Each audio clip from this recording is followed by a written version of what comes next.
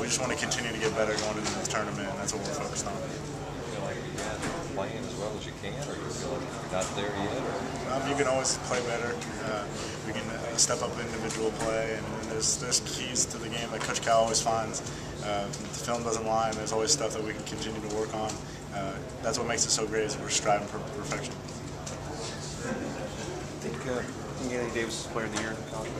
Yeah, I mean he's so versatile. I mean he does so many things for our team, both offensively and defensively. He's a very good player. The knock, I think people outside would say, well, he doesn't score that many points. Could he score points somewhere else? I mean, could he score if he wasn't playing with so many scores? Most definitely. I mean, like I said, he's versatile. He gets his points so easily. I mean, rebound, dunks, stuff like that. Definitely. I mean, we're doing a good job at finding him in the right spots. He's come a long way on offense and defense. How do you ever think that the first 8 guys that played in this senior night game, and next year's senior night game, you might be the only one back? That's, I mean, it's a scary thought, but we don't want to look that far ahead. We just want we still got a lot more games to play, and we're just looking forward to those. You know, people, well, the same thing's kind of happened the last couple of years. Everybody said, well, the next year the wheels are going to fall off. The wheels don't. Why is that?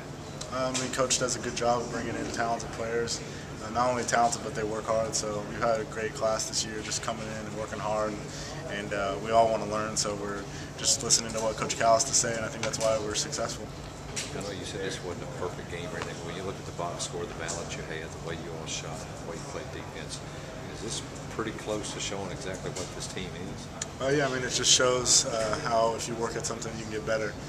We struggled a little early in the season with the zone, and we've put in a lot of work, and it just shows our execution and ability to listen to Coach. You guys did not have a fast break point.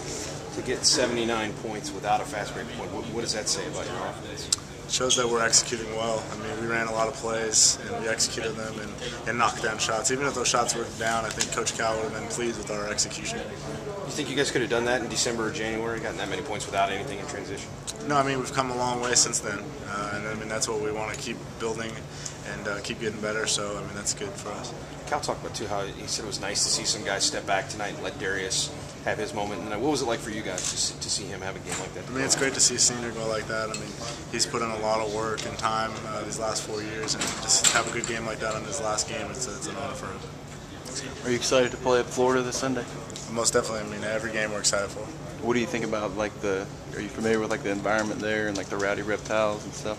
Yeah, I mean, I've seen them on TV. We're looking forward to it. I mean, every game, road game's a test, so we're excited for it. Is everything